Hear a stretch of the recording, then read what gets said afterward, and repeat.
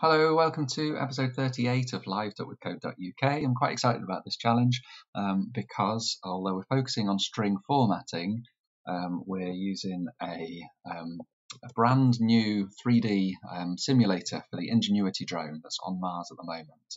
So the engineers in NASA are much more talented than I am. Their code manages to make the real Ingenuity drone fly up, hover at a certain distance, stay at that altitude, and then fly gracefully back down to Earth.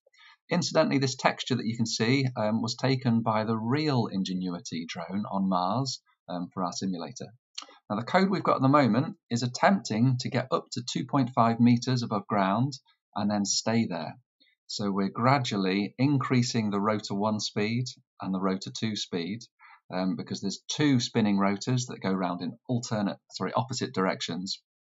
But you can see we've got a really bad feedback loop in here. It spins up the rotor speed so much that when we get to our target altitude, it keeps going, it overshoots.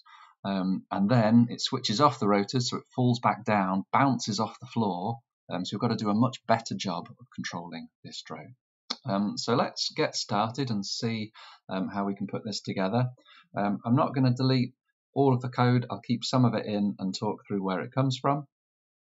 And I'll leave the challenges down at the bottom, so let's have a look. So first of all, we need to import time, and that's so that we can have a countdown at the beginning. So we'll say for countdown in range, and I'll go for a 5-second countdown. So the start value is 5, the end value is just 1 above 0, and then we want to go down by 1 each time. We'll say takeoff in, and then the variable we're using for our loop is countdown. Now that will display them all pretty much instantly. We want to slow it down using time.sleep.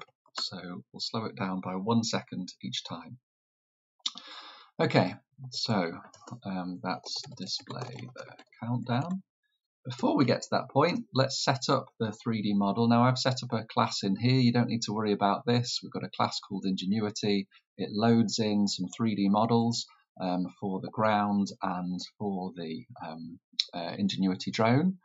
And then it sets up some controls so that we can spin up different rotors to rotor 1 or rotor 2 and a power that's going to be between 0 and 100%. And then we've got a method here which is like a function that's just called repeatedly to set up the physics, so we spin round the rotors at whatever speed we specified. We don't need to worry too much about that, we're just going to assume that it's working, so that we can import it.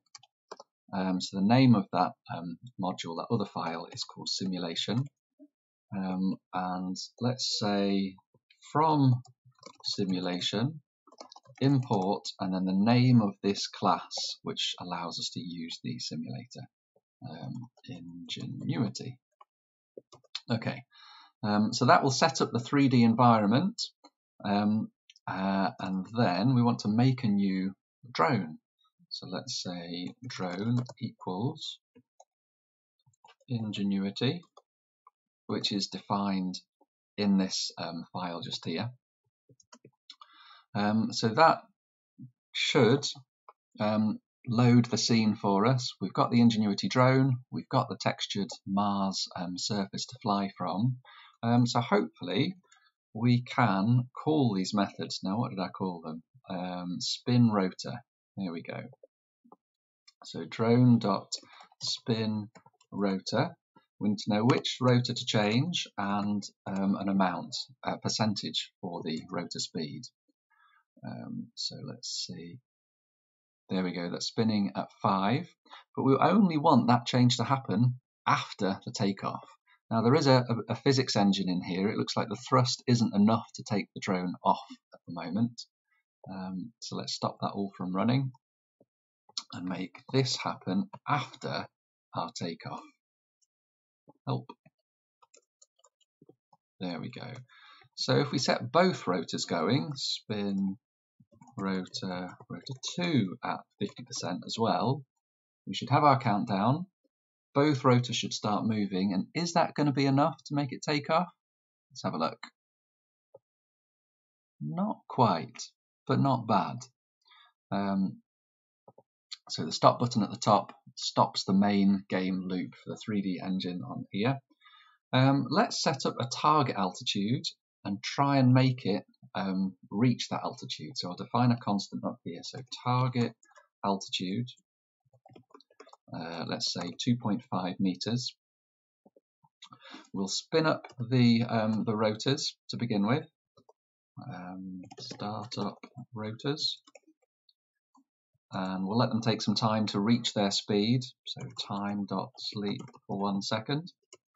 And then we want to keep checking the altitude to see if we've reached the amount that we want. So maybe we should have a variable for the rotor thrust for the 2 rotors that are spinning round. Let's set that to 0, and rotor 2 is going to be set to 0. Okay, and then forever, whilst the drone is in the sky, let's say if the altitude, well, how do we work out what the altitude is? We'll come to that in a moment. If the altitude is less than our target, which we've said on line 7 is 2.5 meters, then we want to increase our thrust. So R1, let's say, plus equals 1, and R2 plus equals 1. So we're increasing the rotor speed. And then we should probably work out what altitude is. So altitude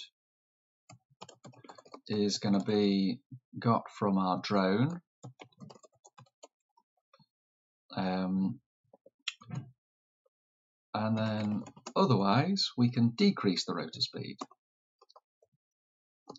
So this will decrease the rotor's 1 rotor speed. R2 minus equals 1. But we're not actually doing anything with these R values yet. So we want to use them in something like this. There we go. R1 will set rotor 1 speed, R2 will set rotor 2 speed, and then we'll slow it down a little bit. Time.sleep 0.01, something like that. Let's have a look and see. Okay, so we run it. We should have a countdown whilst it's on the floor. 5, 4, 3, 2, 1. Let's see. It should then spin up the rotors. But we've got to a point where our power has gone above 100. So that's not good. And we also don't know what our rotor speed is. So we need to do a little bit of validation, and we need to make sure our values appear on the screen. I'm going to slow it down so it only happens 10 times every second. We need to put some validation in here, so neither of these go above 100.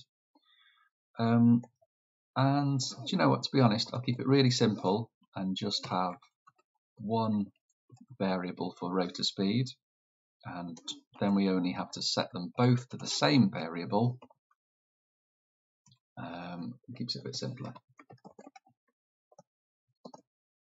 So then we can use that variable twice for both rotors. Here we go.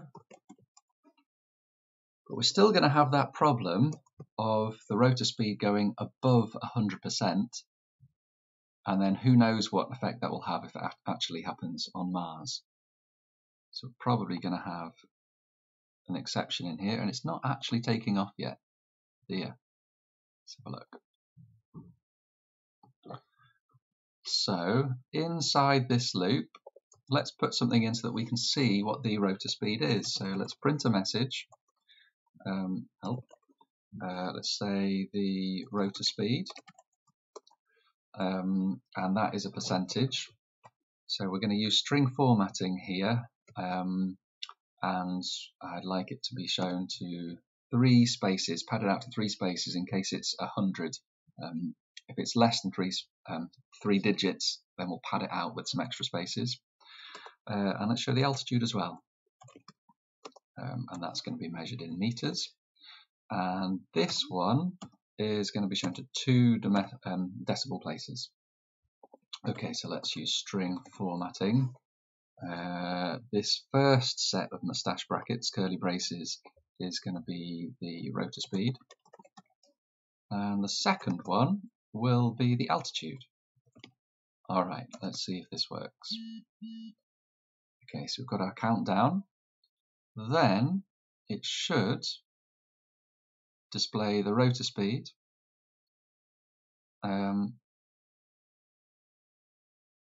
Does it ever get to above 100? We're kind of spinning up to 80% at the moment. Oh, and then as we get to over 100, it just stops. Okay. So this is where we're going to need some validation to keep it less than 100. Let's see if rotor speed, in fact, let's just say if rotor speed is more than 100, then limit it. Rotor speed is equal to 100. And similarly, if we ever go down below 0, if rotor speed is less than 0, just stop that from happening. Rotor speed is equal to 0. I'm also going to increase it by more than 1 each time. Let's go up by 5 each time. Let's see. 5, 4, 3, 2, 1. The rotor should spin up to 50 each time. And we've got a bit of a bug going on here because we've spun up the rotors to 50 before we start, but we've set our rotor speed variable to 0. That doesn't sound right to me. Let's see if we can fix that. There we go. All right, let's see if it hovers and how close to our target of 2.5 meters it gets. Okay, so rotor speed is up to 100. We're going all the way up to about 5 meters. We're decreasing the rotor speed so that eventually we'll fall back down again. You can use the mouse wheel to scroll or shift and the mouse to be able to move. But it doesn't look like it's hovering all that well. So your challenge is to work out how much to increase the rotor speed by, how fast you're going to make this game loop run, and what checks you're going to need to make this drone hover at exactly 2.5 meters, and then see if you can make it do that for 2.5 at 2.5 meters for 3 seconds, and then change to a different target height to 1 meter for a couple of seconds, and then bring it all back down to Earth. Sorry, not to Earth, to Mars, nice and safely. So this looks like it's bounced and it's fallen through. Okay. So remember, you can find links to remote learning activities on live.withcode.uk, or you can find them on compete.withcode.uk if your teacher's signed up to the free resources. Let me know how you get on, and I'll see you next week. Bye-bye.